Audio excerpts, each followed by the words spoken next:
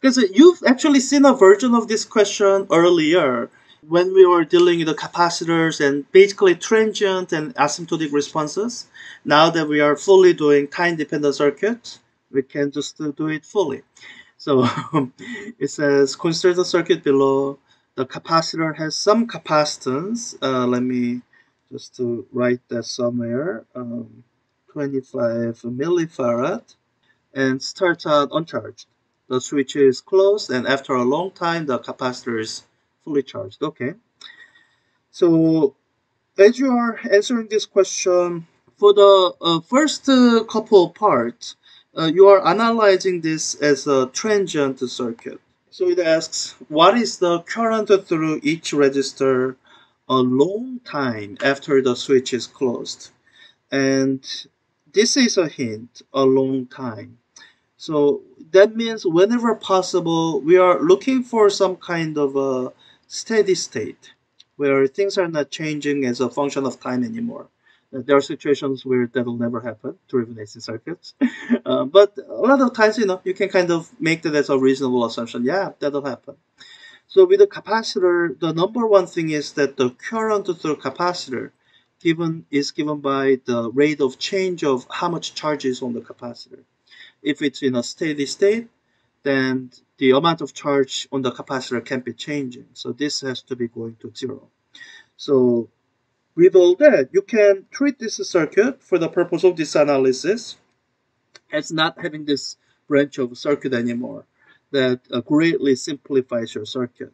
You basically have a battery connected to, okay, I have this junction to deal with. I have resistor R1, resistor R2, resistor R3, and resistor R4. Okay, I think I get what this circuit is. So I have these two branches. Each individually, these two are in series. Each individually, these two are in series. So I can add their resistances just the same. So, oh, and I guess numbers given are super simple. This is 2 ohm, that is 4 ohm. So adding them together, I have equivalent resistance of 6 ohm. And it's the same deal on the right hand side. It's 3 ohm plus 3 ohm. So I have equivalent resistance of 6 ohm again. And then these are parallel to each other. So I can figure out the current through this branch and this branch independently.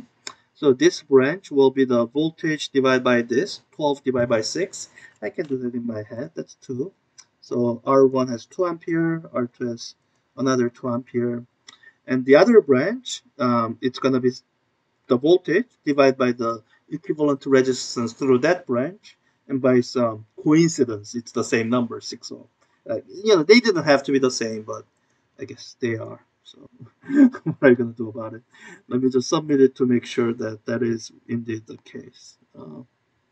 Yeah. So, all right.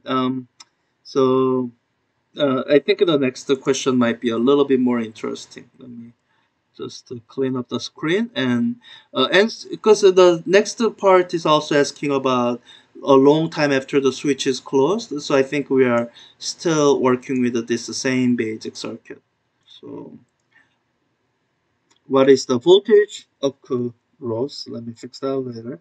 Across each resistor a long time after the switch is closed. Okay, I think I'm going to use the fact that I know the amount of current through each branch of the circuit, 1 and 3. So current I and 3, they are individually 2 ampere. Which means, so all I have to do is take the current, multiply it by the resistance. So I think I remember from looking at above, R1 is 2, R2 is 4 ohms, and R3 and R4 are both 3 ohm. I think I can do that in my head too, because current is 2. I can just multiply them. 2 times 2 is 4. And they're just asking for the voltage across, so I don't have to worry about other stuff that I might worry about. What is it reference to? I don't have to. It's asking for the difference in voltage across the resistor. So 4 times 2 is 8. 3 times 2 is 6. And just as a double check, these add up to 12 volts that the power supply is providing. That's easy. Okay. um, um, okay, the next part is maybe a little bit more interesting. Okay, so in the next part, it's asking what is the voltage across capacitor a long time after the switch is closed? And let me just double check one thing I thought I saw in the circuit diagram that it is there. Yeah, so they have this ground reference, which I think is a great thing to have. So let me just draw that ground reference. I mean, it's not technically necessary, but hey, it's good to have. So when it's grounded that way, so this is what you can say. You can put a voltage at one point in the circuit. At this point is where I can say that's where my zero voltage is, because that's connected to the ground. And so to figure out the voltage across the capacitor, really all I have to do is figure out the voltages here. And I'm gonna redraw the capacitor back. And I just need to figure out the voltage at point A and voltage at point B, and whatever the difference, it will be that. And voltage at point A and voltage at point B, that's super simple to figure out by looking at the voltage drop across this resistor here, and by looking at the voltage drop across this resistor here. I don't even have to look at R1 and R3 because, hey, I'm starting my reference from 0 and adding these voltages back. So at VA, it's going to be 0 plus R2, so 8. At 3B, it's going to be 0 plus R4, so voltage across R4, so 6 volts. So this difference will be the voltage across the capacitor, or quite simply 2 volts. Oh, wait. Okay, good. And the final question, what is the charge on the capacitor a long time after the switch is closed? Okay. So we have this relationship for capacitance of, or this is the what I call definition of capacitance, solved for voltage. So this is the definition of capacitance: amount of charge per voltage, capacity to store charge. You solve this for voltage to get, or actually here I'm looking for charge. So let's solve it for charge. Solving it for charge, you get charge is equal to capacitance times voltage. So way back above, we are given the capacitance that I raised, 25 millifarad. So amount of charge stores should be 25 times 2 volts. Oh, so double that in numerical value, 50. I had a millifarad, so the numbers will just translate to millicoulomb. Okay. I think all these correspond to the other version of the question you have seen. What's new now is the part E, where it says the switch is then opened. The capacitor discharges through the resistors. How long from the time before the current drops to 1/5 of its initial value? So it takes a little bit of thinking through. So if it says that switch is opened, so this is the circuit, right? With the switch was somewhere here, and the actual circuit that I'm drawing is R1, 2, 3, capacitance. So we've so far been analyzing circuit with this simplified view in mind. Now, once the switch opens, then how we simplify the circuit changes. For one, there's no more current through this branch of the circuit because the switch is open, which means basically everything here you can ignore. Everything here you can ignore. So we are focusing on this portion of the circuit.